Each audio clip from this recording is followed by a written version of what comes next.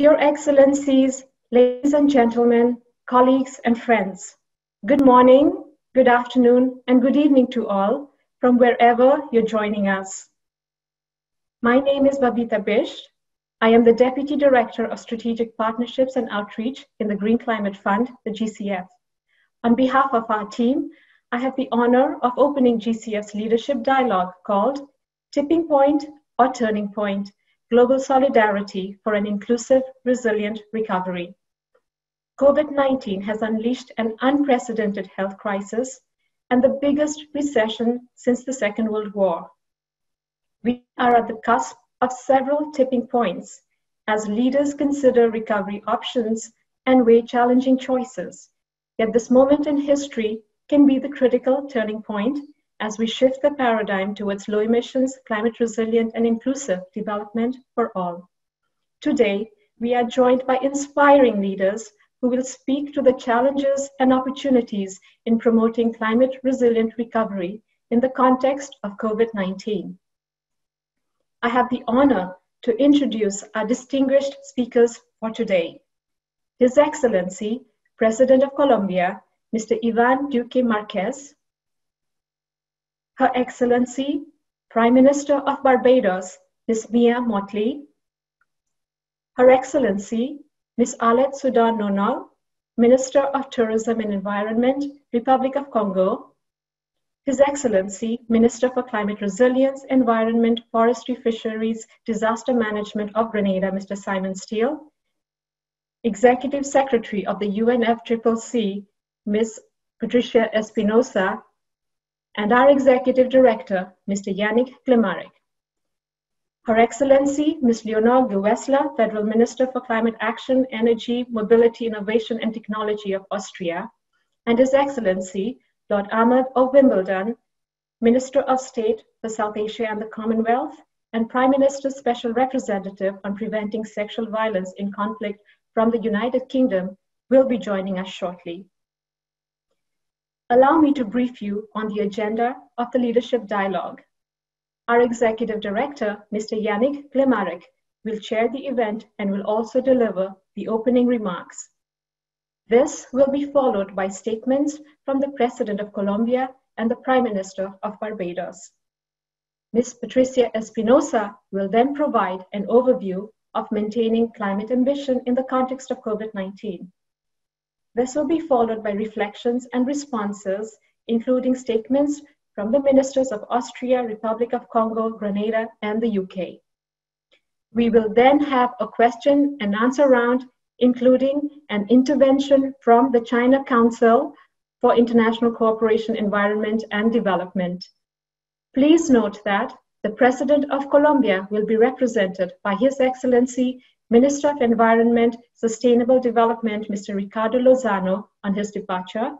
The Prime Minister of Barbados will be represented by Her Excellency, Ms. Marcia Cadell, Minister for Economic Affairs and Investment. Lastly, a few housekeeping rules. To our speakers, please ensure your microphone is muted when you're not speaking. And to our listeners, we have simultaneous interpretation to French and Spanish. We would also like to call on audience members to share questions to our speakers through the Q&A tab. We are active and on all social media platforms, so please use the hashtag #RecoverBetter or the hashtag UNGA75 and help amplify the message of climate resilient recovery. Thank you again for joining us. I would like to hand it over to Mr. Yannick Glemarek to deliver his opening remarks. Thank you. Thank you very much, Babita. His Excellency, President of Colombia, Iván Duque Marquez, Your Excellency, Prime Minister of Barbados, Mia Mottley, Honorable Ministers, dear colleague and friend, Executive Secretary of UNFCCC, Patricia Espinosa, ladies and gentlemen. On behalf of the Green Climate Fund, it is an honor to welcome you today to our leadership dialogue in the margins of the 75th United Nations General Assembly. I would like to deeply thank you for joining us. Why is today leadership dialogue so important? At a time when the effects of climate change are already putting development outcomes at risk. The COVID-19 pandemic is creating a humanitarian tragedy and, as mentioned already, the broadest economic collapse since the Second World War. In response to this crisis, OECD countries are undertaking expansionary fiscal and monetary measures at an unprecedented scale. However, much of the estimated $12 trillion of stimulus funding does not currently optimize the medium or long-term contribution to sustainable development and climate resilience. Developing countries, on the other hand, already the most vulnerable to the impacts of climate change, do not have the same monetary and fiscal space to roll out ambitious recovery packages. The massive outflow of capital from investors, the precipitous drop in remittances and foreign direct investment, and developing countries' debt burden have added huge stress on public balance sheets and threaten to wipe out decades of socio-economic gains. The COVID-19 pandemic has brought the world to either a tipping point or a turning point. Decisions taken by leaders today to revive our economies will either tip us toward entrenching our dependence on fossil fuels or turn us toward low-emission, climate-resilient pathways to achieve the Paris Agreement and the Sustainable Development Goals. Whether the COVID-19 crisis proves the turning point to achieve the Paris Agreement and SDGs is to depend on global solidarity and leadership. How can global solidarity and leadership ensure that we maintain climate ambition in the era of COVID-19? First, climate action and COVID-19 recovery measures must be mutually supportive. Climate action must help to revive economies, and economic packages designed to overcome the COVID-19 crisis must be green. Many investments can meet these dual objectives. For example, investment in renewable energy, energy-efficient climate-resilient infrastructure, gender-responsive climate-resilient agriculture, and ecosystem-based approaches can create jobs while scaling up climate action. Second, developing countries must be able to access adequate finance for their green economic recovery measures. COVID-19 exacerbates the existing climate finance paradox. On the one hand, trillions of dollars of savings are earning negative interest rates in many OECD countries. On the other, there exists between 11 to 23 trillion dollars in attractive opportunities for climate-smart investment in emerging markets between now and 2030. But financial short-termisms and the lack of consideration of climate risk into investment decision-making discriminate against climate investment. Low-emission climate-resilient investments tend to have high upfront capital requirement and long payback periods. They require policy stability and a shift in shareholder activism from quarterly returns to long-term sustainability. The international and domestic financial systems will have to change rapidly and deeply if COVID-19 is not to push the world beyond a point of no return. Over the past 3 decades, several actions have been taken to further align finance with low-emission climate-resilient pathways, including carbon pricing, climate-related financial disclosure, green taxonomies and standards, and blended finance to de-risk projects and create new markets. However, only 15% of global emissions are covered by carbon pricing to date, often at a cost too low to substantially affect investment decisions.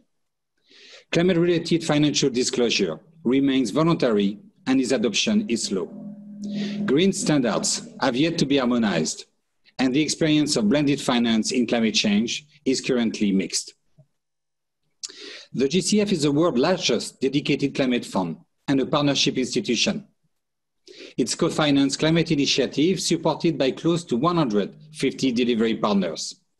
including national and international commercial and development banks, UN agencies, and civil society organizations at the forefront of climate action. A key task of the fund is to accelerate the alignment of finance with low-emission, climate-resilient development pathways in developing countries. With our partners, this includes assisting in the establishment of conducive investment climates, supporting project pipeline development through financing project preparation, leveraging blended finance to de-risk private investment in nascent market, mobilizing institutional investors, and deepening national financial sectors and capital markets. Building on ongoing efforts, we would like to suggest a few concrete actions to accelerate the transformation of our financial systems. First, in preparation for COP26, countries will be raising the ambition of their nationally determined contribution to meet the temperature goals of the Paris Agreement. They will be doing this during a devastating economic crisis. To maintain climate ambition in the era of COVID-19, NDCs must be translated into investment plans that revive developing countries' economies on a low-emission, climate-resilient path without increasing debt burdens. New funding sources and financing structures will be needed to make blended finance work better for climate action in developing countries, and particularly in LDCs and Cs. In addition to concessional loans, a broader range of grant and non-grant instruments might be required, including first loss guarantees and equity. This, in turn, might call for new financial instruments such as multi-country sovereign-backed guarantees fund, where highly rated AAA countries can join forces to drastically increase the leverage effect of public funds in climate action with high SDG co-benefits. Finally, we need to realize the full potential of national development banks. They account for investment of about $2 trillion a year, about 10% of total investment worldwide. Doubling their investment capacity, or leveraging effect, will be enough to bridge the climate investment gap. National development banks need to be given a clear green mandate and develop the governance, skills, and tools needed to assess the specific risk associated with investment in new climate technologies and business models. Co-financing from international climate finance, like the Green Climate Fund, can help them take on early investment risk and build a pipeline of bankable climate projects. These measures could contribute to the emergence of new asset classes backed by certified climate projects. These will reinforce the efficacy of carbon taxation, climate disclosure, and taxonomy approaches to green the behavior of the financial systems. Such new asset classes will need to gain the trust of financial actors, which will require transparency on their climate impact and third-party verifications. Digital technology can dramatically reduce the transaction and search costs for information about green assets, helping to build the trust in a cost-effective manner. Your Excellencies, ladies and gentlemen, these are just a few suggestions to start our discussion on the different avenues explored by global leaders and development partners to foster an inclusive, climate-resilient recovery based on global solidarity. Once again, many thanks for joining us, and thank you for your attention. It is now my immense privilege to invite the President of the Republic of Colombia, His Excellency, Mr. Iván Duque Márquez, to share with us his views on the challenges and opportunities for Colombia to recover from COVID-19 toward a more inclusive, sustainable, and resilient society. Excellency, I also take this opportunity to congratulate you for your leadership. Colombia just announced a new economic recovery plan that will spend $4 billion on renewable energy and energy transmission projects, including wind, solar, geothermal, and hydropower. In addition, Colombia's commitment to address deforestation, including at the second presidential summit for the Amazon, is inspiring.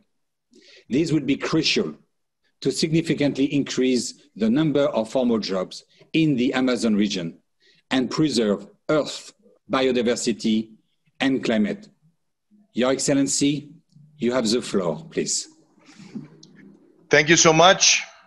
It is a great privilege for me to participate in this very important event.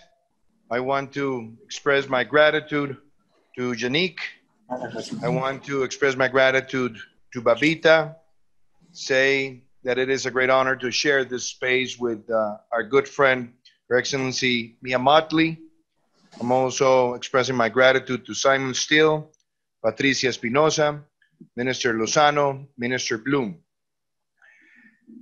It is a very important session, the one that we're opening this morning, because everything was planned to happen in the midst of a different circumstance.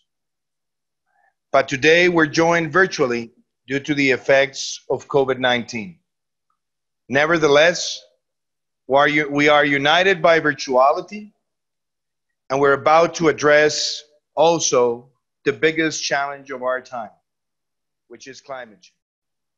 And climate have intertwined. The crisis of climate change in the midst of COVID-19 has allowed the world to make powerful reflections on where we're heading to, and how can we accelerate the measures, the visions, the policies in order for us to mitigate its effects. The Green Climate Fund has been a very important instrument that has been active for many years, but that has inspired countries to build financial solutions that are targeted to produce positive effects in the way we contribute to reduce the negative effects of climate change. A country like Colombia represents only 0.4% of all the world's CO2 emissions. But I must say that we want to address this problem as if we were the main emitter of CO2. Why? Because this is our moral duty. This is our call to action. And we have to build it consistently, coherently, and we have to combine all the tools that are necessary that involve the public sector, the private sector, and obviously civil society. We need to combine financial tools with policy instruments. We need to combine clear, sustainable, and measurable goals with the possibility to have an increased commitment of all the citizens in our countries, so that it is also our individual ethics of the 21st century in the contribution that we all can make to reduce our CO2 individual footprint. But I want to share with you this morning the things that are taking place in Colombia and why we are so highly committed. Number one, Colombia wants to lead the energy transition in Latin America and the Caribbean. 2 years ago, when we first started our mandate, we had less than 50 megawatts of installed capacity of solar and wind energy. As of today, we have multiplied the installed capacity by 6 times. And by the end of our term in August 2022, it's going to be expanded by 20 times. And we will have more than 2,200 megawatts of installed capacity in solar and wind. That means we will pass from 0.1% contribution in our energy matrix by non-conventional renewables to more than 10%. And the goal is to keep the country aligned so that in the next decade we can reach 30%. Those goals are clear, but they also involve the participation of corporations. And I'm glad to say that the state-owned oil company, Ecopetrol, has become, in just 2 years, the largest auto generator with solar capacity in Colombia. That demonstrates that we are looking for a balance, but also that we conceive that energy transition contributes to our efforts to reduce the negative impacts of climate change. And we also consider that Latin America needs to move in the direction that by 2030, 70% of the regional energy matrix has to be based on renewable energies. We made that commitment last year in UNGA, and we make it today. We want to help, we want to lead, and we want to coordinate that effort. Number two, Colombia has made a big effort in clean mobility, clean transportation. We approved the electrical vehicle bill last year in Congress, and we are seeing now a tremendous expansion of the substitution in the car park, even in times of the pandemic, so that people are more conscious about the impact of clean mobility in the quality of air and in the quality of life. The incentives that we have established are going to accelerate dramatically and positively the possibility for more citizens to contribute with a clean transportation that is consistently working hand in hand with the expansion of non-conventional renewable energies in the country.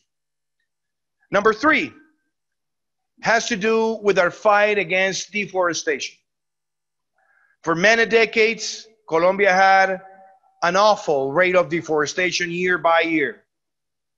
And in the last 2 years, with the programs that we have implemented, including the Artemisa campaign, where we fight against illegal economies that are destroying our tropical jungle, we have reached today a reduction of the rate of deforestation that is close to 20%. Am I fully happy? No, I'm not. Yes, we have achieved the largest reduction in the rate of deforestation, but there's more to be met. And we will continue to embrace this cause. But we're also building it with the possibility to provide peasants the opportunity to be paid for environmental services, and that we identify nature-based solutions so the families that are surrounding these areas can become successfully involved in protecting the tropical jungle, especially in a country where more than 30% of our soil is in the Amazonic basin and 50% of our territory is tropical jungle. Four, we have been making a big call internationally to protect the Amazon basin. And as you well pointed out, we called last year, with the help of the president of Peru, Martín Vizcarra, to build the Leticia Pact, where we elevated at a presidential level not only the commitments but the goals on how to protect the Amazon, how to work with indigenous communities, and how to identify nature-based solutions so that we can reforest and protect. But at the same time, that we build common indicators, common goals, and we can monitor them. And I want to express my gratitude to GCF because you have supported us and you have made this discussion be aligned with the capability of providing financial solutions to local communities and local governments in this purpose. We consider the Leticia Pact as a very important milestone in environmental policy. Why? Because it's led by the presidents. And at the same time, because it goes top down in the way we conceive all the policies, the larger ones, the smaller ones, and the daily actions. Fifth, we're moving forward with the circular economy policy in Colombia. We have solved the term that is based on produce, conserving, and conserve producing. And that the 3 R's, reduce, reuse, recycle, are fully embraced by corporations, are fully embraced by citizens, and that we can have a big transformation in the way we manage waste and in the way we can connect waste to become energy. 6, We are a country that has 50% of the world páramos. And the páramos are very important in this discussion because the páramos are the sources of pure water for millions of citizens. And it's one of the most complex ecosystems in the world. And as I say, yes, we have 50% of the world páramos, but we have regions in Africa and Central America that also have this type of ecosystems. And I want to express today before GCF that Colombia, as the host of the pre-COP for biodiversity in 2021, wants to put forward a strategy so that the whole world can acknowledge the importance of the páramos and that we can mobilize resources for the protection of the páramos and that we can involve the communities that live within the páramos so that they can also participate actively in nature-based solutions and they can become páramo guards, páramo protectors, because this is also a big challenge. 7, biodiversity. We are the country with the second largest biodiversity per square kilometer in the world. We have thousands of species. We know the value of this treasure, but we need to conceive also an ethics around the world on the protection of biodiversity. And as we are going to be host of the biodiversity pre-COP in 2021, we're launching with the World Economic Forum and with the support of multilateral donors, a program that we have called Biodiverse Cities, which involve cities in the protection of biodiversity. And that means thinking on the quality of air, reforesting, protecting species, having the ethics of the 21st century in all the citizens, protecting the environment, and also being able to mobilize capital to protect those species and highlight that they are a treasure for the world. And last but not least, all these efforts that we are making require resources. We just made a big reform in Colombia on the royalty system. And for the first time, we're going to be devoting resources from royalties to protect the national environmental system. For us to protect the quality of air, the quality of water, the quality of our forests, the quality of all the environmental community. Because we believe this is the most important challenge that we have before us. And as I said at the beginning of this conversation, Colombia represents 0.4% of the world's CO2 emissions. Colombia has one of the cleanest energy matrix in the world, but nevertheless, Colombia is one of the most threatened countries by the effects of climate change. We must combine all the tools that we have. We must combine all the energies, all the enthusiasm, all the policies, so that we can build a world that really contains the effects of climate change. And I believe GCF has proven to be a very important tool. We want to continue to the strengthening of GCF. And we want to invite GCF to identify new mechanisms that can connect the funding of the cause against climate change with the possibility of linking it with the development of capital markets. We see an opportunity in Latin America so that we can really have markets that are linked with carbon credits. We also want to link the possibilities for corporations to donate resources for this cause with the right incentives, and they can be also able to compensate some of the effects they produce. And I'm pretty sure we can do it with the GCF. These are the challenges that we face in Colombia. We are highly committed, and we know that COVID-19 has been a call from nature to humankind. This is the time for us to be more relied on our humane condition. And the most important of the humane condition is to be able always to keep awareness that we can only survive as a species if we understand that our main role is to protect nature. Thank you very much.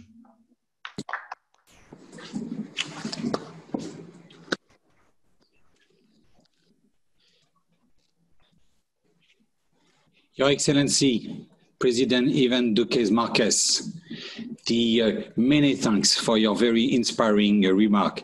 It was a privilege for the Green Climate Fund to be asked to support your vision for the protection of the Amazon. And we look very much forward to working with you on the potentially new sources of finance and structure to preserve the Earth, biodiversity, and climate. We are at your disposal, and we feel very privileged to have had the opportunity to work with you and your teams. As a participant might have noticed, we were also very privileged to have Prime Minister of Mia from Barbados to attend the opening of this conference. Unfortunately, due to connection problems, she will not be able to deliver our opening remarks right now. Therefore, Our Excellency Ms. Marsha Cadell, Minister of Economic Affairs and Investment from Barbados, has kindly agreed to deliver the remarks of Prime Minister Mia on her behalf. The Minister, the floor is yours. Thank you, Yannick. It's very good to see you again. The last time having been all the way in Korea when we had a wonderful discussion. I want to say hello to President Marquez from Colombia and to all the other distinguished panelists with us this morning. As you mentioned, Prime Minister is not able to be with us, and I think that rather than deliver her remarks, which only she can do, what I'd like to do is to be able to follow on a bit from President Marquez and to talk a bit about what does it mean for real green economic recovery in the case of Barbados. In our case, what we talk about is green and blue economic recovery.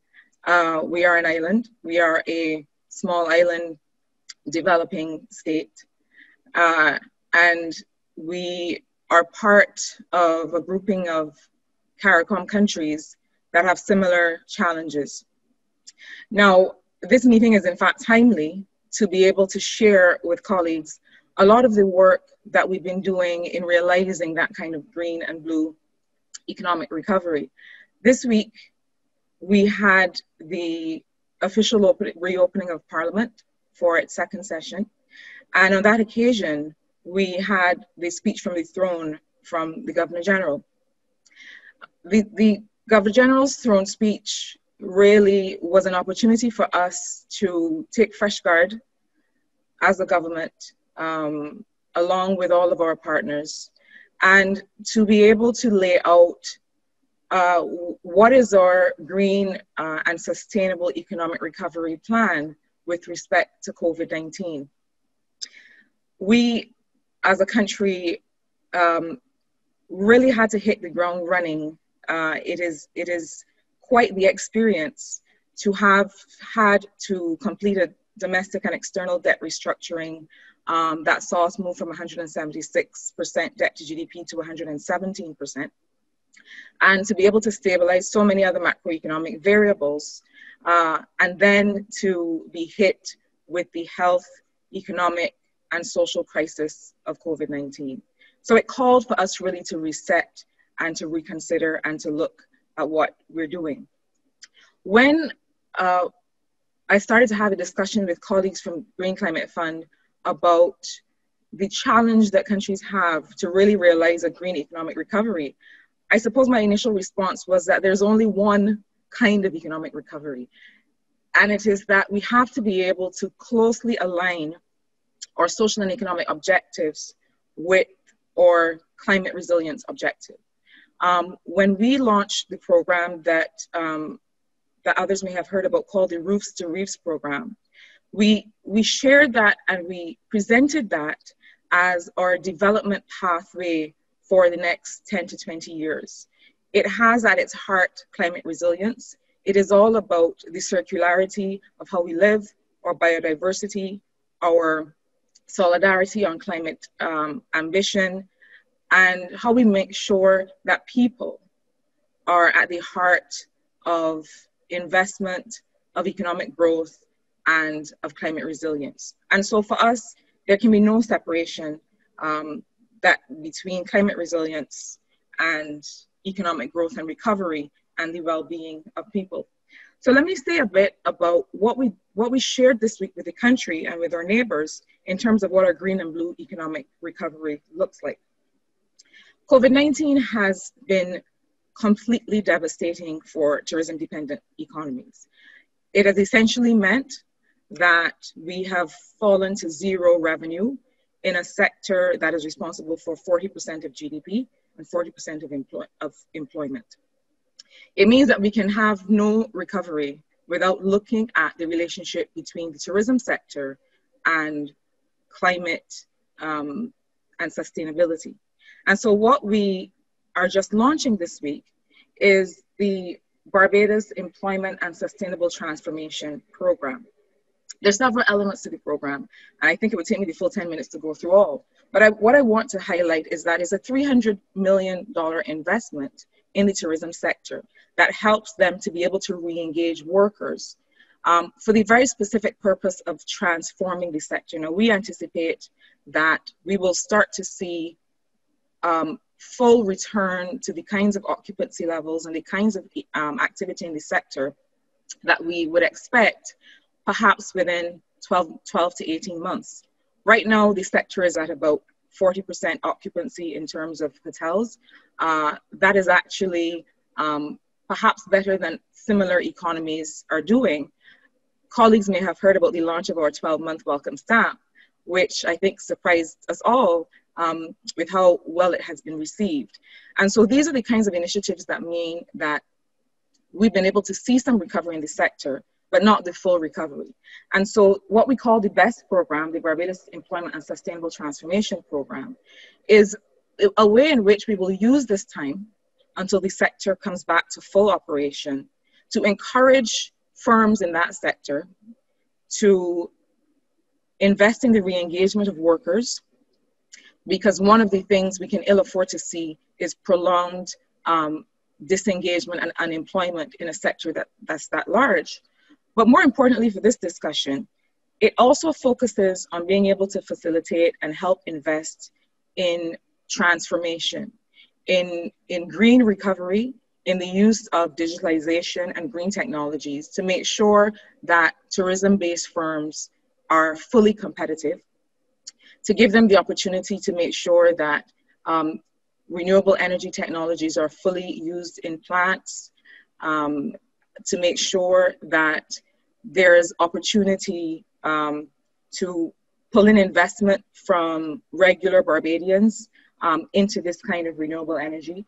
And so the BEST program is really where we are fully locating our plans for green economic recovery. There's no hope to restructure our very important tourism sector unless we understand that that sector has to lead the way in terms of implementing renewable energy technologies, solar and otherwise, in order to see full transformation. And so that's a project that we've just launched this week. Another project that focuses on energy and how we link housing opportunities for all and the use of energy is what we call the HOPE program. And that was also shared with the country and with our colleagues in the throne speech this week.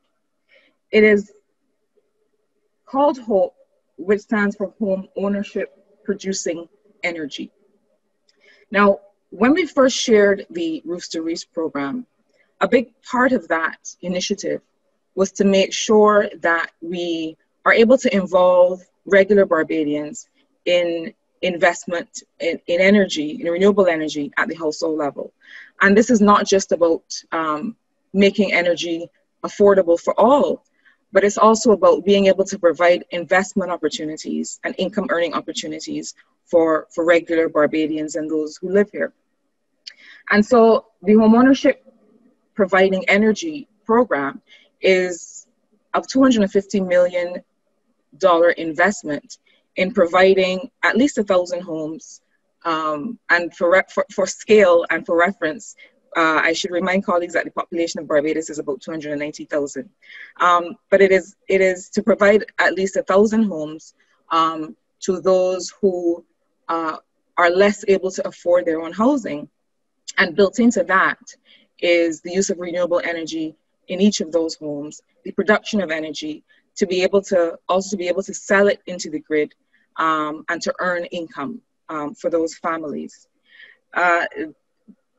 Being able to address the regulatory issues around the production of energy and the distribution of energy has been a very big part of our work and our green economic recovery. And also this week, the Ministry of Energy has been working with the main producer to make sure that we solve some of these pricing and tariff setting and regulatory issues that mean that all people will be able to be a part of that green recovery. We've also set a target of being fossil fuel free by 2030. And I don't think that we can have any greater example of ambition for a small island than this. As a part of this, we've recently rolled out for the first time the use of electric buses as part of our transportation system. We started with 33 electric buses.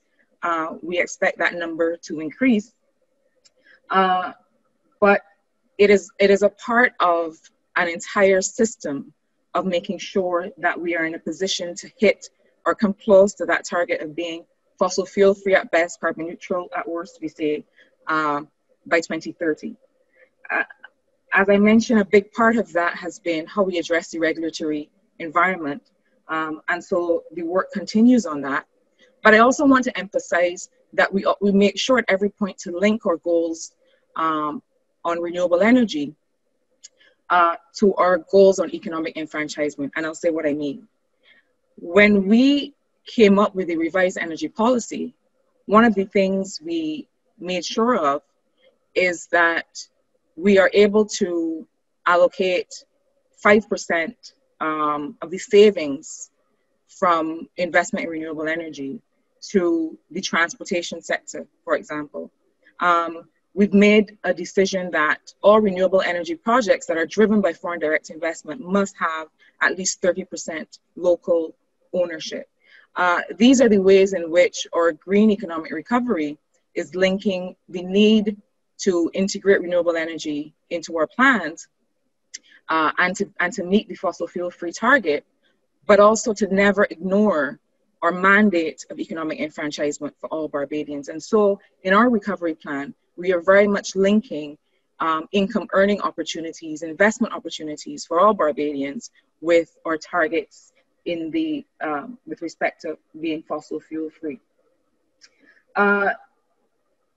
We've had a great interest and a great thrust in the area of renewable energy investment globally in Barbados.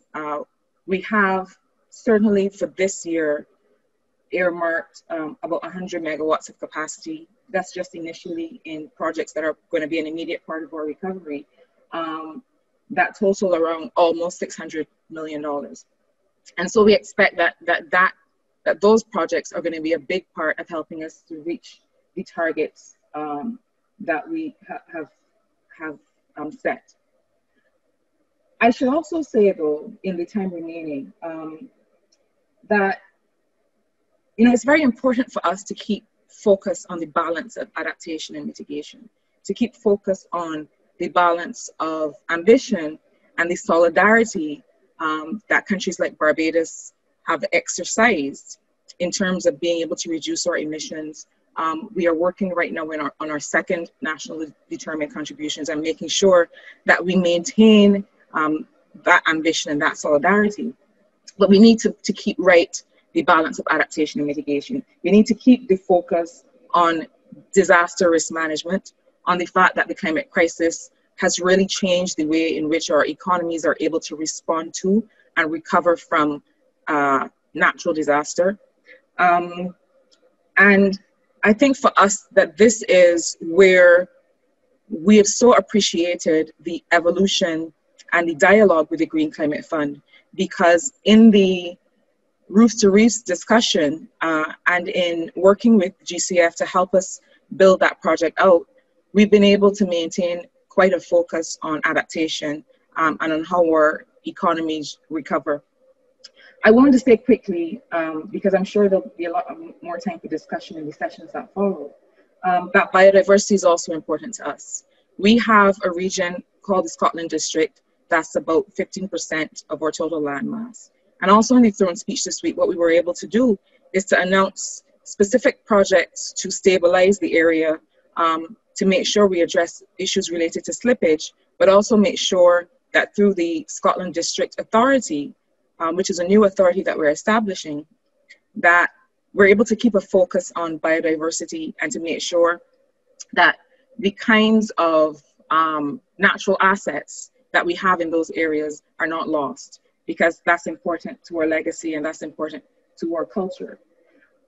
I would say finally that one of the things that we really need to be able to address is how we encourage investment in climate resilience, how we encourage investment in climate resilient infrastructure, but also in climate resilient processes. And one of the things that we've been looking at is the question of how we understand and price risk in economies and countries like Barbados. We have to be able to make sure that whether it's through the use of first loss insurance or other instruments, that we're able to send the right signals, that we're able to craft and create the kinds of tools that are going to first adequately and properly price risk, because sometimes what we experience is perhaps a lack of understanding in global markets about really what is the nature of the risk related to climate in small economies like ours. And so this is one of the areas in which we believe that the Green Climate Fund can partner with us. We've started some work that we're happy to share with all colleagues, but we think that this is going to be an important part of the discussion. So with that, I want to thank you, Yannick, and the other panelists who will follow. I think this is a very timely discussion. I think that there can be no discussion on economic recovery that does not look at access to concessional resources, access to blended finance, but also how we make sure that climate resilience is integrally connected to all of our recovery work. Thank you.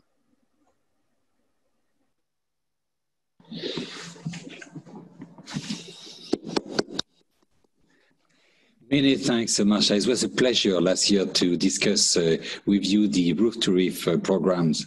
And it's great to have an opportunity to hear about the BEST and HOP program.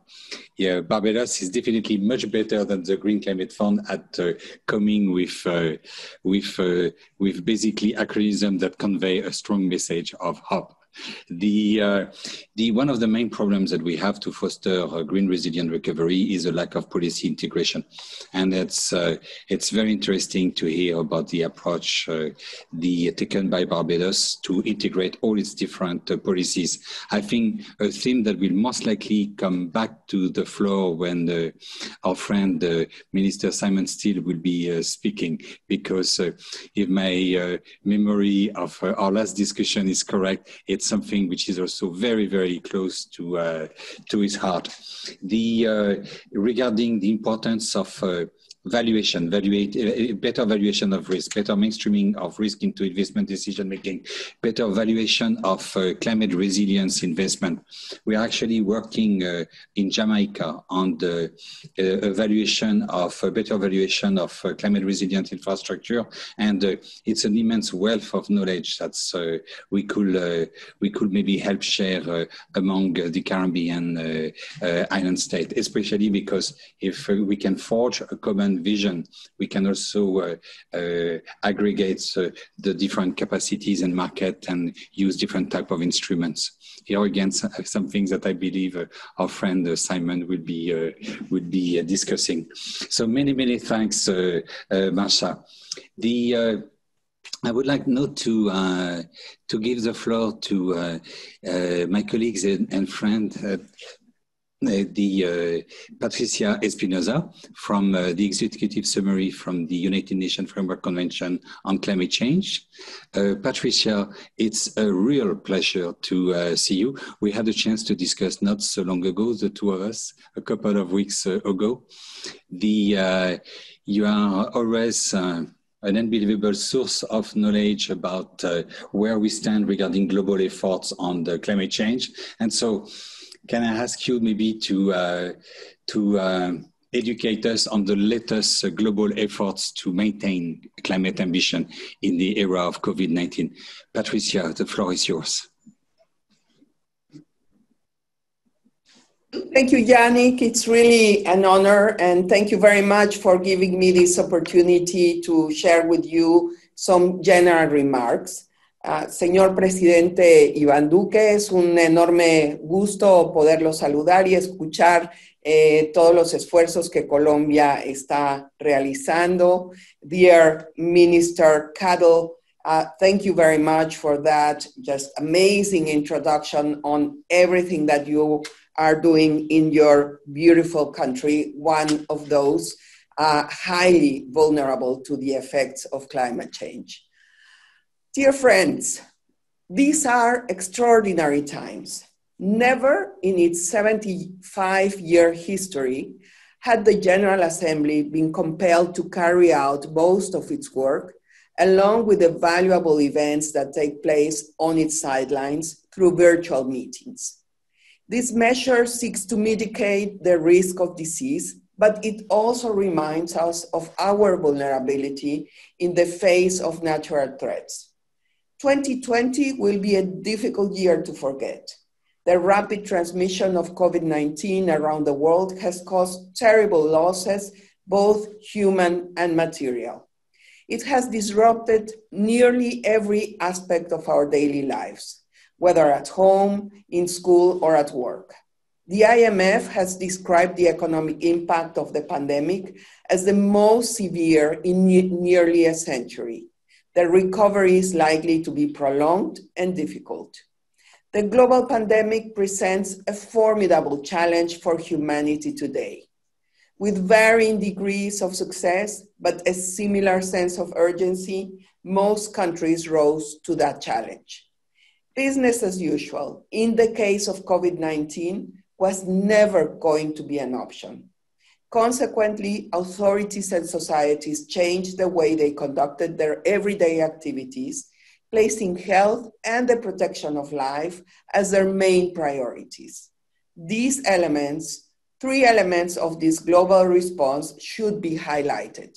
First, the application of public policies founded on evidence and guided by technical and scientific advice, not political expediency or economic reward.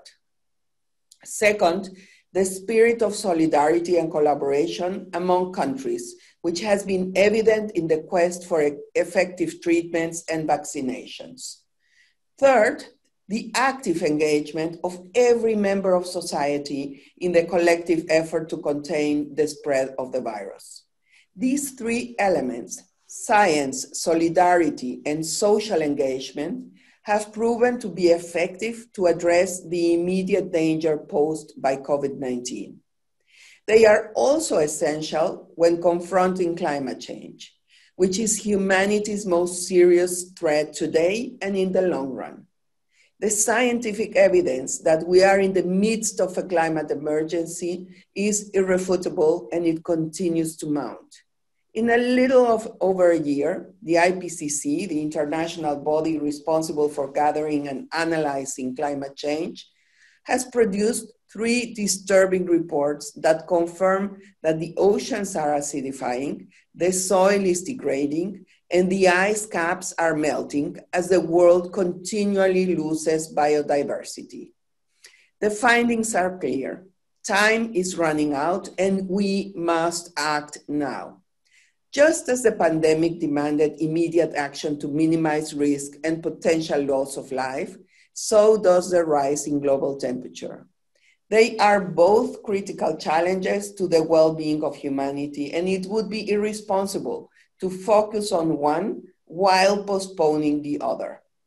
This session's title puts the issue across very well. We are approaching either a tipping point, that is to say, an abrupt and irreversible change in the global climate system of unforeseeable consequences, or a turning point, a moment in which changes in policy and practice around the world lead to effective climate action so as to limit rise in the global temperature to 1.5 degrees. Science has shown us the magnitude of the risk we are facing. We have already agreed on the course of action that we need to follow in order to avert that risk.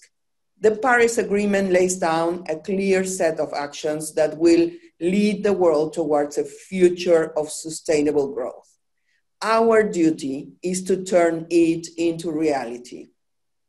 This brings me to the second point I wish to make today, which concerns the spirit of shared responsibility that should also be a central element in our global response to climate change. Nearly 5 years ago, in Paris, the international community reaffirmed its political will to ensure that all nations have access to adequate financial resources to support their efforts against climate change. This responsibility falls largely on the more prosperous, industrialized countries. The reason is simple. Without their support, the poorest and most vulnerable countries will be unable to achieve their goals and to carry out their contributions in the global effort against climate change. And today we have heard from Colombia and Barbados how much of an effort they are undertaking.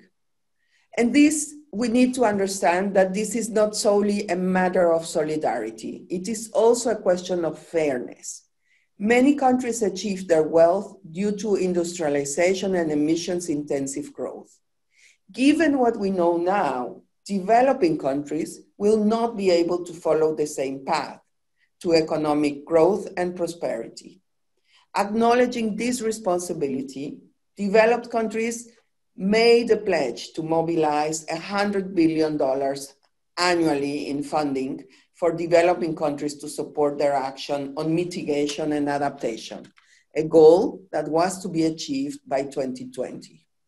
This should not be seen as an act of generosity, but rather as an investment for the benefit of recipients and donors alike. It is an act of solidarity, but also of self-interest. If the finance commitment is not fulfilled, the credibility of the entire process will be undermined.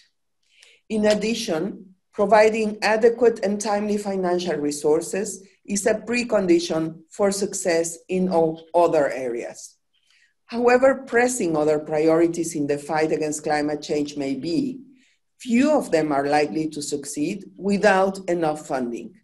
This is the ultimate basis for any effective and lasting progress on capacity building, loss and damage, adaptation, and technology transfer. The need for adequate financing to address climate change has not diminished amid the COVID-19 pandemic. If anything, it has become even more pressing as the major economies of the world mobilize massive resources to mitigate the impact of the economic downturn and to support the recovery underway, especially among industrialized nations. This brings me to my third and final point. While the finance initiative is rightly focused on the poorest and most vulnerable countries, as the 100 billion pledge clearly indicates, it is essential to develop a comprehensive approach that takes into account all types of finance, public and private, domestic and international. Governments, multilateral institutions, private corporations, banks, investors, and civil society all must engage more actively in climate action. All have a critical role to play in the transformation that the world needs. Over 2 centuries of sustained economic activity, largely based on fossil fuels, will require an extraordinary effort to move away from the long-standing approach to financing that overlooks or disregards the climate consequence of investments. In particular, civil society must demand that the issue of climate change become a central element of financial policies and practice. People, as we know, have the real power. The power to either give or withdraw their support from governments and corporations according to their commitment to climate action.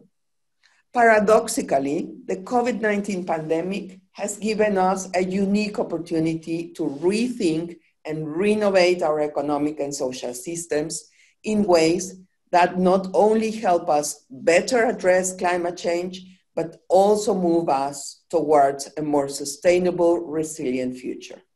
Thank you very much for this opportunity.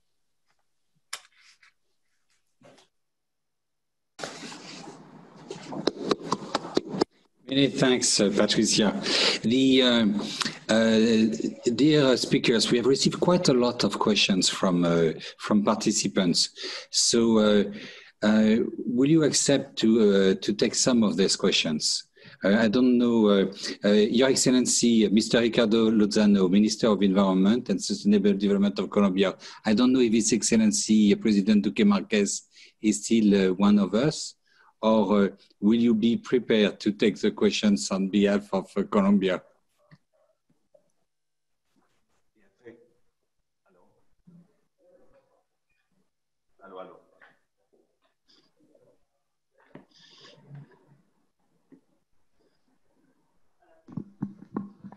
Yes, yeah, thank you very much, Mr. Jadik. It's it's really pleasure having with you. Yes, and I have here just to respond any kind of question, of course, about this climate change, as of course also this important conference and forum. And thank you very much again, as to say that for us it's very important to thank you for the support to Colombia in order to implement that kind of project and initiative that our President Iván Duque said before. So if you have any question, so we are ready. We do have a number of questions specific to Colombia. Maybe if I can read one of them at least. What nature-based solution implemented by Colombia is giving results? Yes, and I think the most important nature-based solution that results is related with that we could reduce the deforestation effects that our country has. You know, as our president said before, that when you compare the 2015 year with the 2018, we could reduce the 20% of the reduction, especially in the Amazon region, and where we had the huge hotspot of the deforestation. How? Including the new governance, which the most important pillars are related with the legal issues, with the investment with the entrepreneurs and with the local community entrepreneurs, in order to identify the new alternative, economic new alternative for everyone that is living there. And as I said, the president said before that our national development plan also included 2 years ago the principle conserve producing, produce conserving, that we can use our natural resources in our jungle, for example, with the Amazon region. So that is the huge issues that I think we are champion in the region with that. For that reason, we could sign the Pact of Leticia with the rest of the countries of the region. So that is and now the huge opportunity to push forward in order to get another kind of issues. For example, the implementing new monitoring system for not just for Colombian people, for the rest of the region of the Amazon. Many thanks, Minister, for this very insightful points. I will maybe read another questions. Most of the questions have to do with ecosystem management, the links between ecosystem management, climate, COVID-19, and are fairly technical. But Masha, would you like to take this one about is ecosystem services valuation a necessary field for sustainable development? would providing monetary values to ecosystem services threaten their importance? Yes. Yeah, go ahead. Thank you for that. That's a very important question. I think sometimes that we have this kind of overemphasis on valuation. I mean, that sounds strange coming from an economist, but I think we have to be careful about what attaching monetary value to certain assets, what is the outcome. Now, with that said, I think that when it comes to the blue economy, we have been doing quite a bit of work to really understand what is around us. In terms of our ocean, it's more than 440 times our land mass or marine area. And the establishment of a Ministry of Maritime Affairs and the blue economy has meant that we really need to understand what is around us and what those assets are. Now, in fact, we've been, and the ministry has been working on a debt for nature swap that has meant that we are establishing marine managed areas, and we're making that commitment with the establishment of marine managed areas in order to mobilize resources for investment in resilience and sustainability.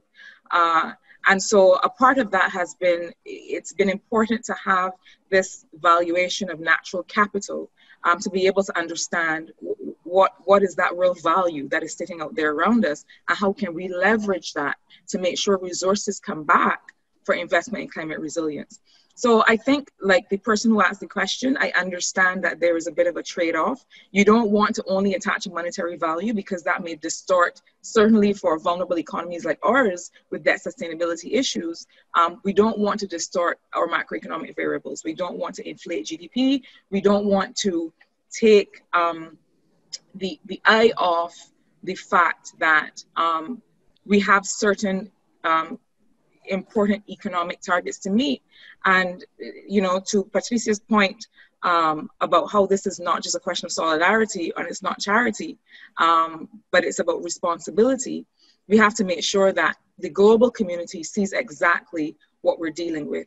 So while we don't want to inflate our GDP, we don't want to distort the numbers, ecosystem valuation and natural capital valuation is important for us to leverage resources that will again go back into investment and sustainability. So we think that there's that balance to be struck. Thank you very much. And actually, I believe you have also addressed another question that we had, which was, what's about investment in blue carbon ecosystem, mangrove and seagrass for restoration and rehabilitation? I believe your answer was yes, a very strong yes. And I would like to join my voice because when we speak about mangrove and seagrass, we are speaking about some of the most important ecosystems in terms of carbon sequestration, and it's irrecoverable carbon. Once we have lost them at least for 30 to 40 years, and we won't be able to recover it on time to avoid a climate catastrophe. Patricia, I have a fairly technical question, and I'm not so sure you will be comfortable about sharing too many insights about that one, but somehow you have the best place to take it. This one is about carbon pricing mechanism. What changes in carbon pricing mechanisms are required to provide sufficient long-term financing for adaptation green projects in developing countries? I'm sure that a few of our participants are happy that we are not the one who have to address that question. Well, Yannick, unfortunately, it is a very difficult question, especially if we look at what has been happening over the last couple of years regarding the negotiations on carbon markets within our global process. So as you know, before the Paris Agreement under the Kyoto Protocol, we had the Clean Development Mechanism, which was functioning as a central mechanism for carbon markets. Now we have moved to Paris, and we need to get agreement on how the new mechanism under the Paris Agreement will be functioning. It's not yet clear. It's not clear. We have not been able to get to a consensus. That was the big outstanding point in the negotiations in Madrid.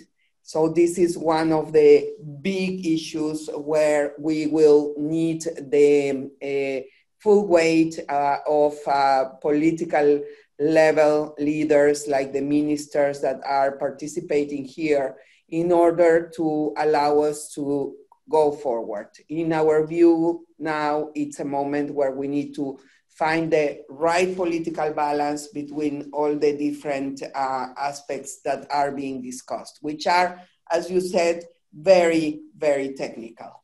But what I would say is maybe what should be the objective? The objective, in my view, should be that we do have a fully functioning mechanism that is compatible with many of the regional and local mechanisms that are currently functioning. The most important objective of that is really to allow the more vulnerable developing countries that have really lack the capacity to develop their own carbon markets to get access from that source. So I don't know whether this answers your question, probably not. But this is what I would like to contribute at this stage. Knowing a little bit the political economy behind these questions, I think, Patricia, you did prove extremely open and very comprehensive in your response. The reason why you saw my face suddenly for a fraction of a second is because I was asking my colleagues, can I ask a second round of questions? Because we are receiving a lot of questions. And they just told me that unfortunately we are running a little bit late and we will not be able to have a second round of questions. So if I could ask for a round of virtual applause for our first speakers. It was really, really great to have you with us. And the quality of the questions that I have in front of me is a testimony of the quality of your contribution. It's now my privilege to welcome Her Excellency Ms. Leonore Geweißler, Federal Minister for Climate Action from Austria, to share our views on how to foster a green, resilient recovery. Minister, maybe before giving you the floor, I would like on behalf of the Green Climate Fund and all its partners to deeply thank Austria for its contribution to the fund. Austria has increased by 5-fold its contribution to the first replenishment of the GCF compared to the initial recapitalization. For me, it's wonderful because whenever I will have my next discussion on the fund mobilization, I will say, can you try to do half as well as Austria? Increase by 250%. So many thanks to Austria, many thanks to the people of Austria, and the floor is yours, Minister. Thanks a lot, Yannick, for this very, very nice introduction. I have to say, though, we started from a point where I knew when I took office this January, we have a way to go. And I would like to ask, to echo what Patricia Espinosa said. It's not only a question of solidarity, it's a question of responsibility. And so I'm really very happy and I'm very proud to be able to announce that we managed to secure additional funds, that we could indeed increase the contribution 5-fold, which means by 100 million euro of additional or fresh money to the fund, bringing our total contribution to 130 million euro. So I'm happy, I'm proud that we managed to do that, because I really value the work of the GCF, and I'm very thankful for organizing this, to you for organizing this event today and for having the opportunity to speak. And I would like to raise 2 points. First on green recovery, and also sharing a bit the examples of what we did in Austria, and then on why the GCF and why I think the GCF exactly at this point in time has a very crucial role to fulfill, and listening to all of you and the inspiring examples on how we're trying to tackle the same crisis across the globe from very different perspectives, but fighting for a better world. I think it's a very inspiring panel to be in. So starting from the exceptional situation we're in, at this stage, obviously the fight against the virus and against the ensuing economic turbulences we face is a top priority for all of us. But we're all also very much aware that while the COVID-19 crisis will eventually pass, and we are all hoping for the vaccine to help us actually pass this crisis, the climate crisis will stay, and it's still the biggest challenge we face on this globe. And we also know there is no vaccine against the climate crisis, and there will be no vaccine against the climate crisis. And so this moment in time, this exceptional moment in time that we face now is really crucial for all of us to take the right decisions, because an economic recovery not linked to the climate and environmental objectives would drastically intensify human and economic risks associated with climate change. So now is our moment to get it right. And I think one of the key questions in this is that we need to reward in our recovery efforts the innovative, the committed ones to path the way towards the future, and not to reward the old fossil and unresilient system. And I'm deeply convinced that doing climate investments right now will deliver actually a triple win. It will address the catastrophic impacts of climate change. It will revive our economies that are right now negatively affected by the COVID-19 pandemic, and it will create significant socio-economic co-benefits, including poverty alleviation, job creation, gender equality, improved health, food and water security, which are also key elements of reaching the Sustainable Development Goals. And if I may add 2 examples of how we try to do this in Austria, how we try to actually deliver on this triple win. We all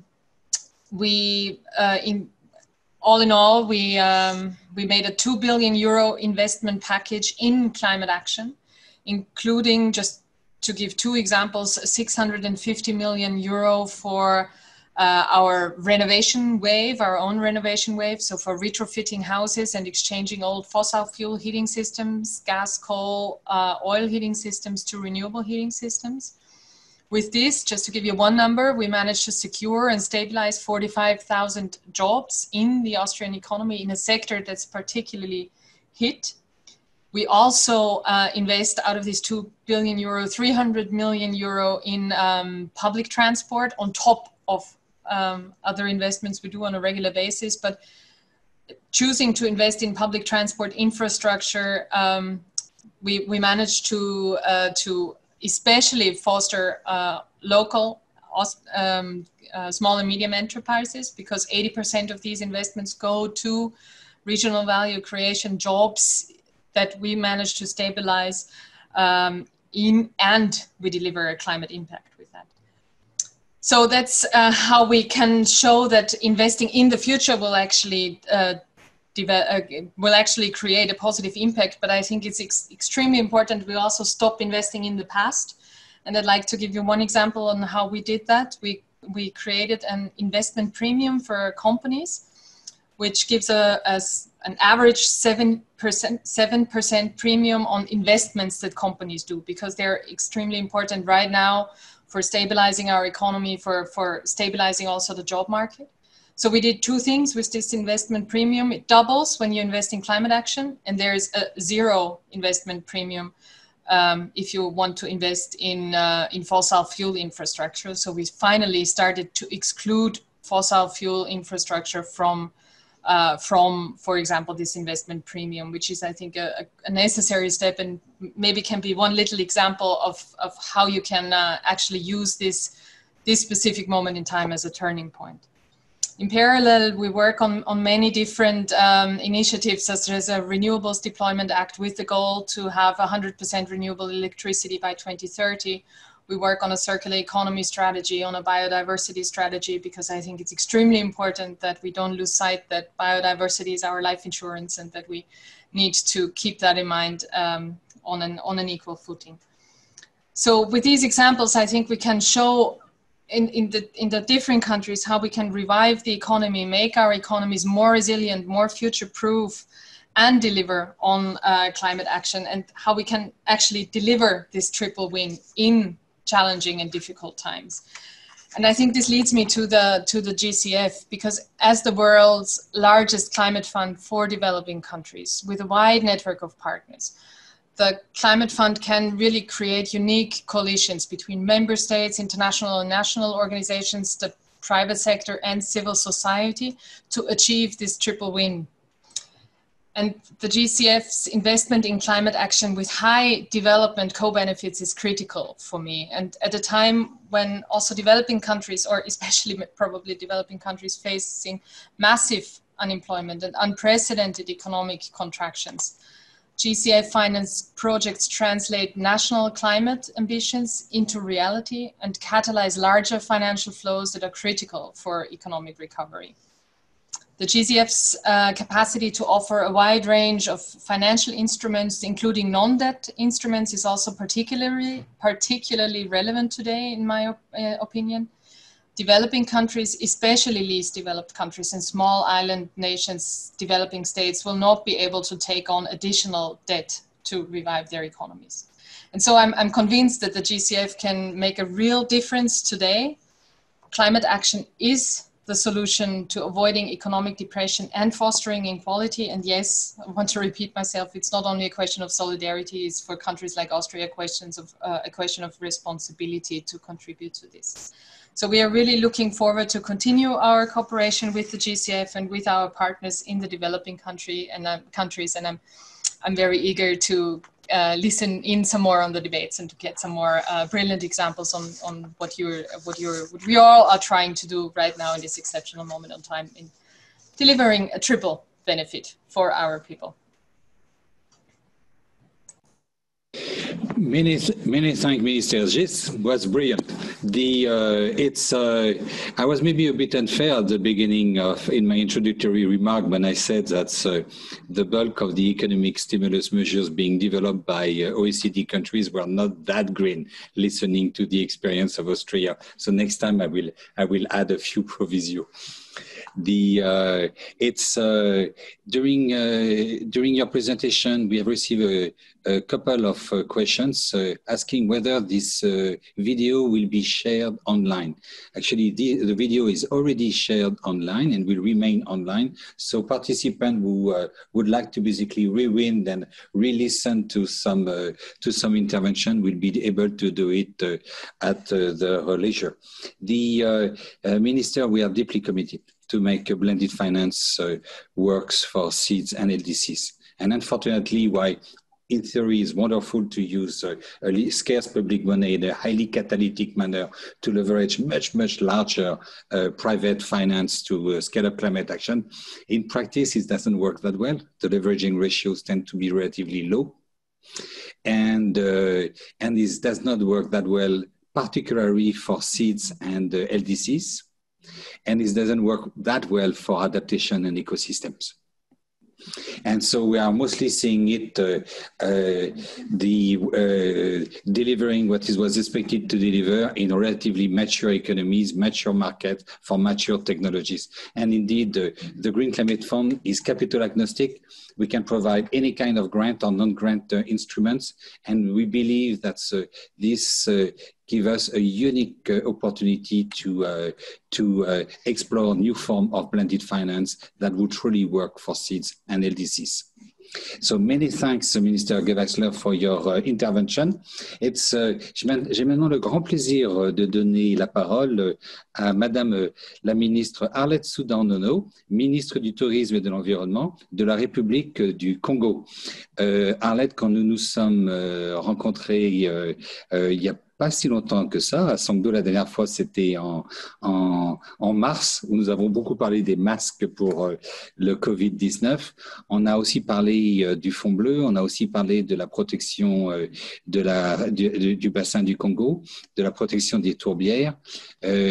Aurais-tu l'obligeance de partager un peu de ton expérience avec nous?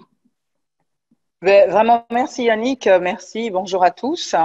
Vraiment, que vous dire? Aujourd'hui, il y a cette urgence. C'est vrai que nous sommes confrontés à la pandémie du Covid-19, mais nous ne devons pas oublier cette urgence climatique qui demeure.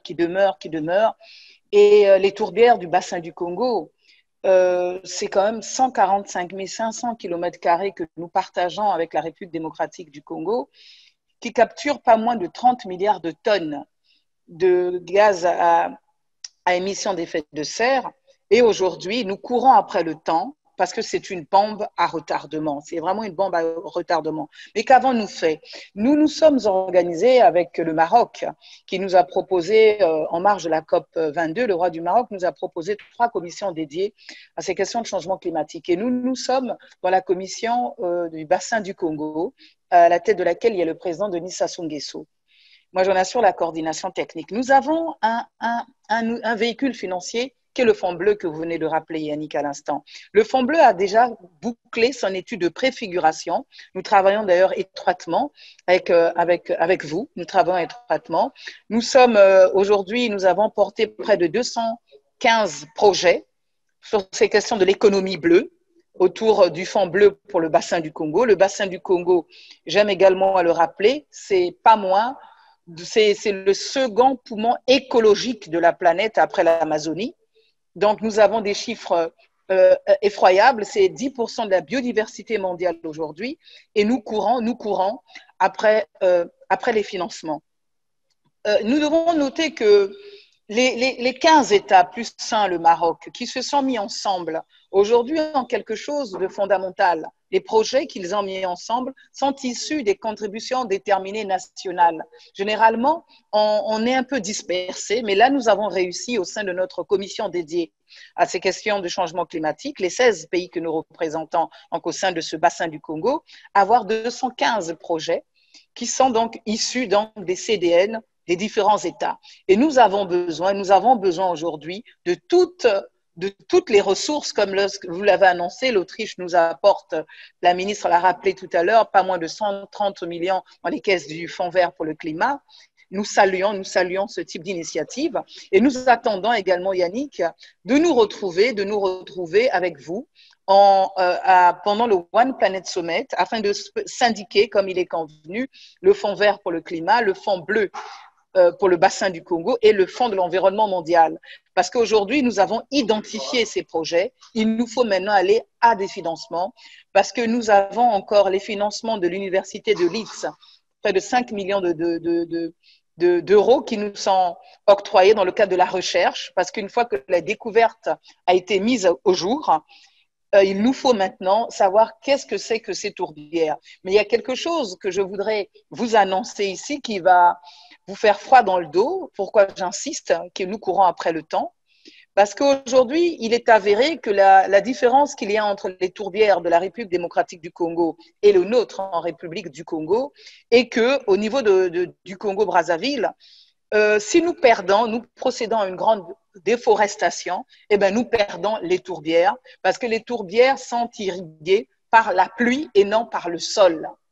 Et donc aujourd'hui, les populations riveraines qui vivent d'agriculture ont l'habitude de dessoucher, de défricher et nous courons. Nous avons une étude faite avec la Banque mondiale qui nous dit comment aller vers cette agriculture de savane un peu plus loin, mais nous n'en avons pas non plus les financements pour la mise en œuvre. Donc, nous avons besoin de mutualiser nos énergies pour qu'ensemble, nous puissions préserver ce patrimoine écologiques, ces écosystèmes d'une rare fragilité qui sont les tourbières du bassin du Congo aujourd'hui, au travers donc le Fonds bleu pour le bassin du Congo qui est porté par pas moins de 16 États autour de cette grande problématique de changement climatique. Voilà ce que je pouvais, mais vraiment sans détour, dire les choses tout simplement. Nous sommes devant cette urgence avec cette bombe à retardement ionique.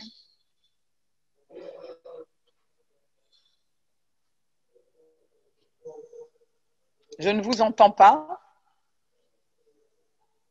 Je ne sais pas si vous m'avez entendu. Merci beaucoup voilà, là, je vous entends de nouveau. pour cette présentation. C'est vraiment un grand plaisir de voir que les travaux avancent en fait très rapidement. Et j'espère en effet que nous aurons l'occasion de nous revoir en personne pour le One Planet Summit, ou du moins de façon virtuelle. We are a bit running indeed behind time, and I have two extremely important speakers who have been patiently waiting for to intervene. His Excellency Mr. Simon Steele, Minister for Climate Resilience, the Environment, Forestry, Fisheries and Disaster Management, Grenada. Hi, Simon. It's really great to see you. And His Excellency Lord Ahmad of Wimbledon, Minister of State for South Asia and the Commonwealth, and Prime Minister Special Representative on Preventing Sexual Violence and Conflict, United Kingdom. Lord Ahmad, it's really a great pleasure to have you back with us. I understand that you have to leave us at 9:55. That's you don't have a lot of time anymore remaining. Simon, would you accept that we change the order? That's fine. That's fine. Thank you. Many, many thanks, Simon. Lord Ahmad of Wimbledon, maybe before giving you the floor, I would like once again to thank the government of the United Kingdom for its contribution to the Green Climate Fund. UK is the largest contributor to the Green Climate Fund, and its contribution for this first replenishment is £1,440 million, if my memory is correct. On behalf of all our partners, I would like to deeply thank you and the people of UK. And also, it's a privilege to have you with us and to be able maybe to hear from you about some of the preparations for COP26 and how this will be aligned with the need to foster a green, resilient economy. Lord Ahmad, the floor is yours.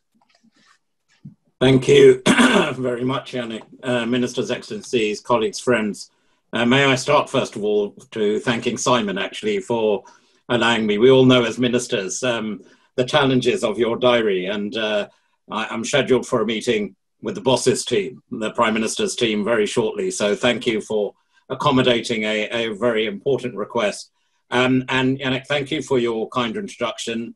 And I think, as we've heard already from other speakers, that as we deal with the pandemic that is COVID-19, which is gripping us, we remain very committed, of course, and rightly determined to save lives and build livelihoods. But we must also, to draw an analogy, look for those green shoots of recovery. And that does mean that as we come out of this global pandemic, we seek every opportunity to create that greener, healthier, more inclusive and ever resilient economic and societal picture and horizon, whilst accelerating progress towards the SDGs goals and, of course, the Paris Agreement and building upon that. The challenges, as we all recognize, are massive. They're enormous. These are multiplied for the most vulnerable in suffering the double burden of not only the pandemic, but the effects of climate change.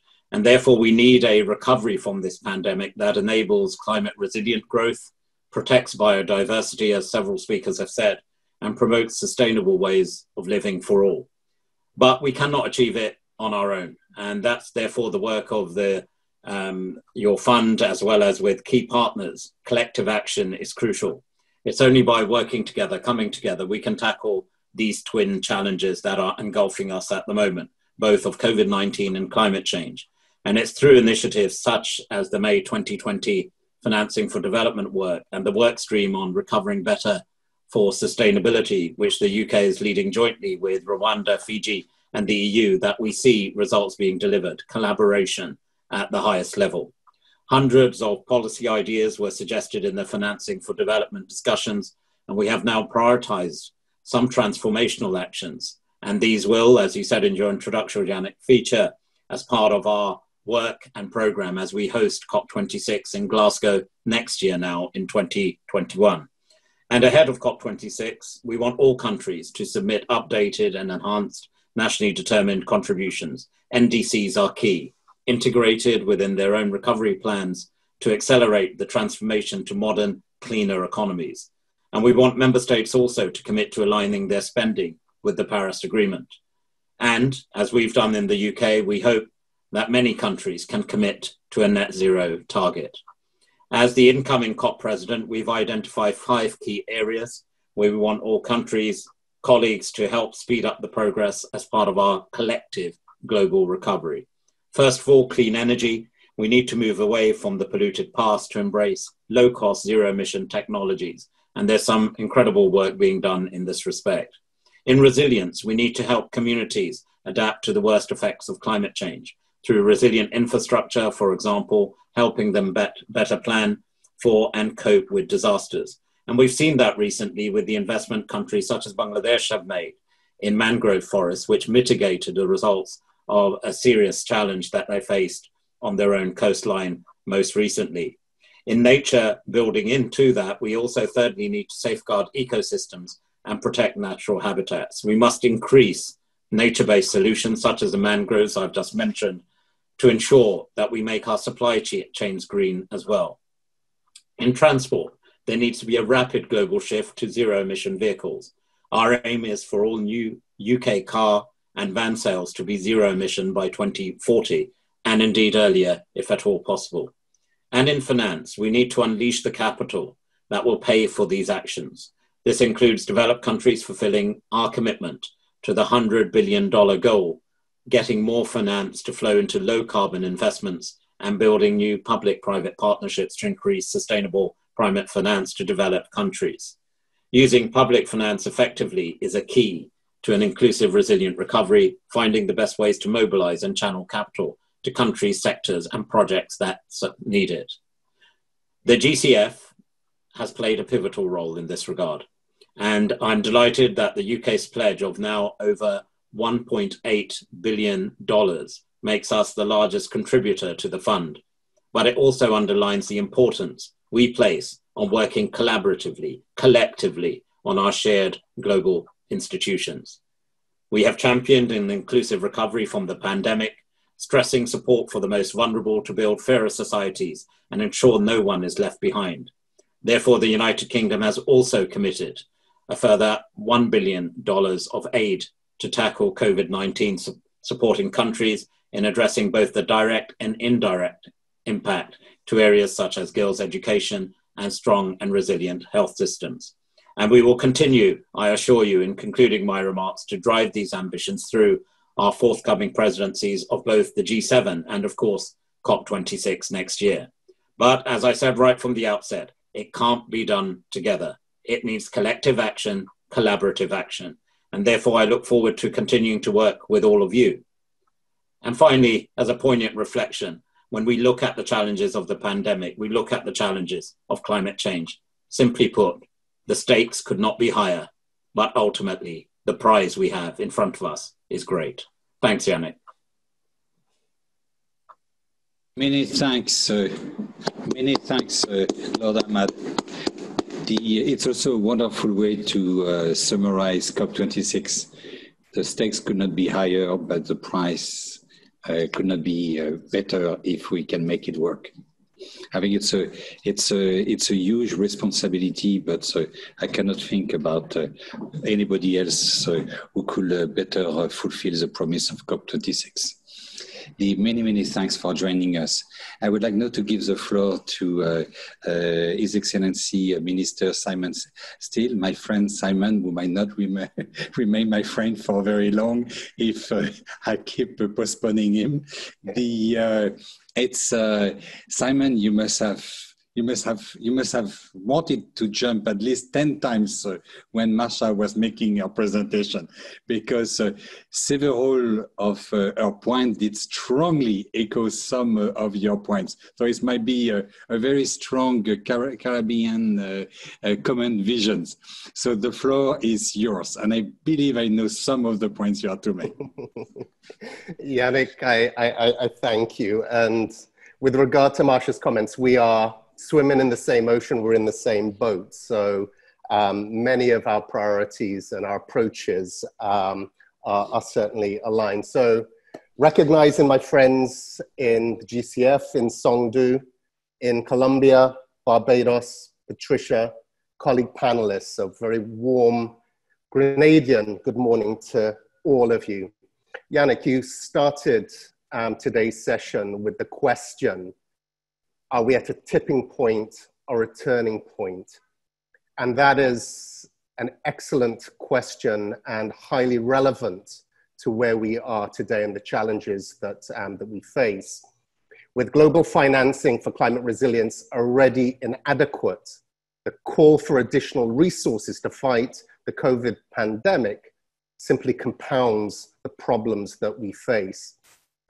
We've heard Marsha outlined it beautifully, how COVID has brutally stripped bare our vulnerabilities, especially as small island developing states, whether those are our social vulnerabilities brought on by the pandemic, the economic pandemic that we're now having to face, and there is no vaccine for that, with our borders shut and tourism in suspended animation. And then our physical vulnerabilities with climate change, our new normal, as we sit here in the middle of yet another active hurricane season, praying that nothing comes our way. However, we are all in agreement that the COVID pandemic offers us a unique opportunity, and an opportunity that cannot be squandered. All the development agencies are now aligned in their thinking, whether it's talk of a green recovery, a blue recovery, building back better, building forward. And I've followed the discussion, been part of that dialogue since the global lockdown, in how we can best take advantage of these challenges and turn them into an opportunity. So all of the right words are there.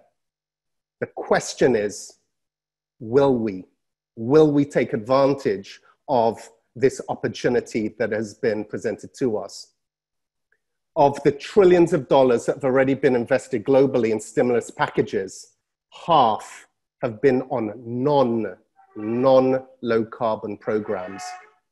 So a tipping point or a turning point, the jury is still out. Words are not yet translated into action. We've heard, Yannick, your outline of 5 concrete actions that highlight the unique position that the GCF is in, and the leadership position and responsibility that rests on your shoulders. And you are taking the lead in this regard. So whether it is exploring sovereign-backed guarantees to invest in resilience building, the greening of national development banks, the creation of new asset classes, and translating NDCs into the pipeline of bankable projects. What I would add to your comments, Yannick, is that we mustn't only look at our NDCs, we must look at our national adaptation plans too. Adaptation is central to the approach that small island developing states must take to protect themselves against climate change. And we need to spend more time exploring those business models. How can we catalyze, how can we leverage up financing inflows to demonstrate the viability of adaptation projects? And then, of course, debt for climate swaps. These are all valid tools that can be used to address the financing challenges that we face. But I believe that in addition to these mechanisms, we must also look at a critical issue for small island developing states, and that is reconsidering the OECD rules on concessionality, the graduation eligibility of middle-income countries, and those rules that discriminate against many small island developing states and do not factor in our extreme vulnerabilities. And of course, access to affordable financing, both at scale and at speed. And if we do not reconsider these rules that are holding us back, if not now in this time of crisis, then when? So this is a question as developed nations must be asked. So the real challenge for us now is putting all of these things into action, and Patricia outlined that very well, a call for action and the need for greater solidarity and this global responsibility that we have. But Yannick, I can assure you that Grenada will be calling on the GCF shortly to put to the test some of these out-of-the-box thinking that, that has been presented.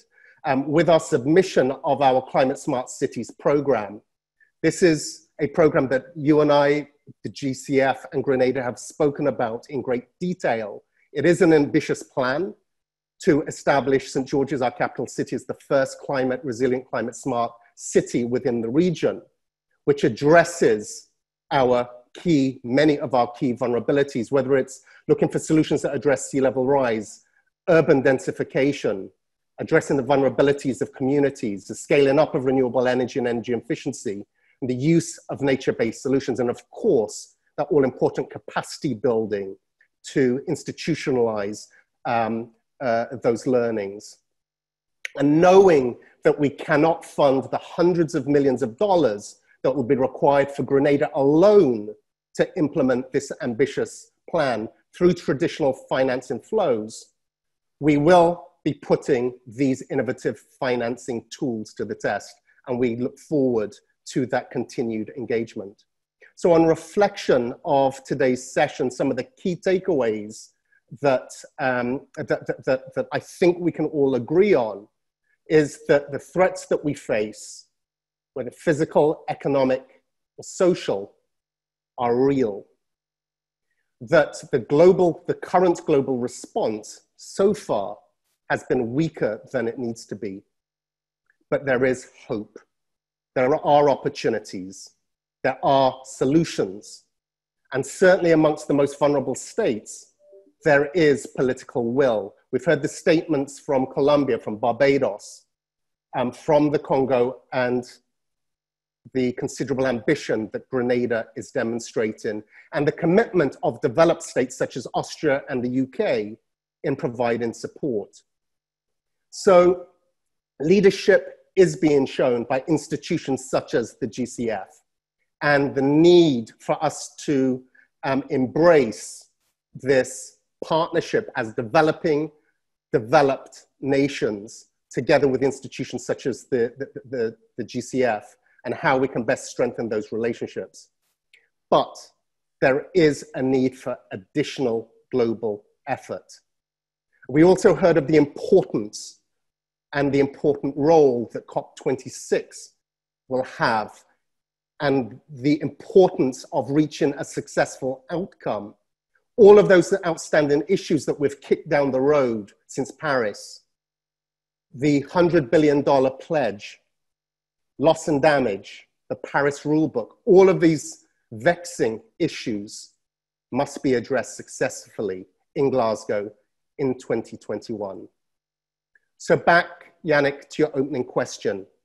Are we at a tipping point or a turning point? I think the key takeaway, it's up to us collectively to make this a turning point. I thank you.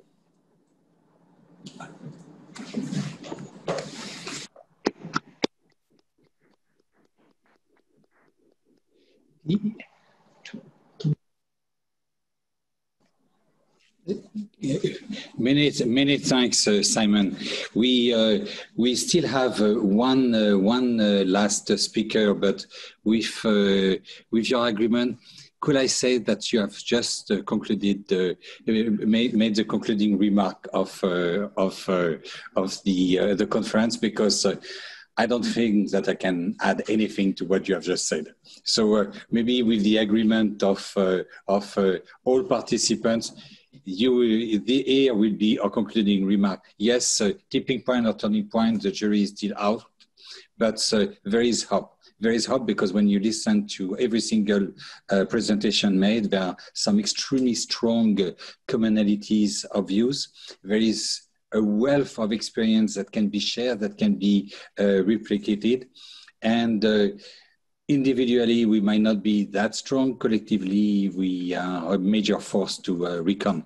And it's a bit the one of the objectives of such a workshop is to make sure that we bring our collective voice to bear. Regarding the GCF, we can only provide a modest contribution, but we are working on each of the points I've mentioned, notably for translating NDCs and adaptation plan into investment plan. We have put in place several mechanisms using our readiness program, our grant program, to be able to provide financial resources to all governments that might wish to avail themselves this opportunity in a relatively fast manner, actually in a very fast manner. We believe that we should be able to provide this financial resources in 60 days. And blended finance, as I've mentioned to Minister Geisweisler, we are working right now on different type of blended finance to make sure that this works for small island development states and LDCs. And actually, that's one of the key points we had discussed in Songdo in August 2019. So I hope to see some of the first projects seeing the light of the day actually as early as the end of this year. There were a question in Spanish regarding the National Development Bank. What we are doing for the National Development Bank, we are currently 39 of our 150 partners are National Development Banks, and we are co-organizing the summit of financing comment. We are sponsoring we are one of the sponsors of the summit, and that will bring all the National Development Banks, the 450 National Development Bank in Paris on November 12. And on our side, we are committed to providing grant assistance to national development banks to be able to develop the capacity to adopt a green mandate. And we are also working on taxonomy, etc. And it will be with an immense pleasure. That's I will have a chance to discuss further this with you when Granda comes with its own integrated plan. So Simon, many thanks for wrapping up our seminar in an extremely elegant manner, much better than what I could have done. But so we have a few more minutes. No, we are just behind time, but I'm told for your indulgence, would you accept that that we take a few additional minutes so that we can hear from Mr. Kurt Van, the International Chief Advisor from the China Council for International Cooperation and Environment and Development. CISED and China have been working on the Green Resilient Recovery Plan, and it's wonderful to have the opportunity, Mr. Van, to hear about it. Good, thank you, Yannick. Thank you very much, and Excellencies. Really brilliant. Congratulations on such a rich discussion. I know you're pressed for time, so I will be 1 minute. And just to say 3 very quick points. So the China Council has completed its recommendations for 2020 that were submitted to the State Council about a month ago. Very much focused on what should happen in the 14th five-year plan. They were released in Beijing yesterday, and they're now online.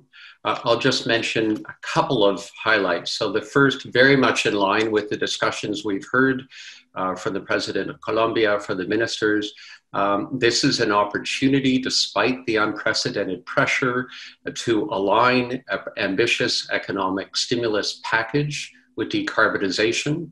China announced last week, in the context of the China-EU bilateral discussions, climate and carbon neutrality. So what will happen on the timing for that? Second quick highlight is the Green Belt and Road Initiative. I think China, there's a recognition of the need to improve the projects that are moving forward with BRI countries, and two aspects of that. One is to adopt new standards aligned to the SDGs in order to ensure new project funding is sustainable, low carbon, green, including nature-based solutions. But the second one that several ministers have now mentioned is the coming crisis around debt and how new approaches to debt sustainability should include options, for example, on debt bonds linked to climate and nature, as well as debt swaps. There are good examples from Seychelles, from Jamaica, and elsewhere, and this is going to be an important area for the work in the next, basically, 6 months. And the final point, Yannick, is just the importance of greening supply chains, particularly in soft commodities, in timber, soy, and others, a major driver of deforestation. China is the largest importer of these commodities. So how can China look at adopting sustainability sourcing standards in a way that works towards the SDGs? And with that, I'll conclude. Thank you. Many thanks, Scott. I think it's this was extremely rich, despite the fact that you did compress it in less than 2 minutes. And this marks the end of our high-level leadership dialogue. More than 500 people have joined us through Zoom and YouTube for the entire duration of the dialogue. And Simon, that shows that actually we are quite a lot sharing the same ambition. And I would like to deeply thank them for joining us, for being part of this discussion. We have received a very large number of questions, and I would like to apologize for not having been able to ask them to our participants due to time constraint. But we will most likely consider maybe a follow-up discussion at a later stage, because clearly there is a major appetite for learning from leaders about their experience and some of the initiatives we will be pushing in the coming month. So, Your Excellencies, dear colleagues and friends, many thanks for joining us. I will now hand over to Babita, our Master of Ceremony, and actually one of the key players behind this event, for officially closing it. Thank you so much, Yannick. Your Excellencies, ladies and gentlemen, colleagues and friends, thank you so much for joining us today. As the ED mentioned, we've had more than 500 participants, Zoom and YouTube, and the recording of this event will be uploaded on the event website, and we will circulate the link shortly. Thank you to our interpreters. Thank you to our amazing team. We look forward to engaging with you in our next GCF event. It's the Private Investment for Climate Conference from the 14th to the 16th of October. Please don't forget to register on our website, and thank you so very much once again.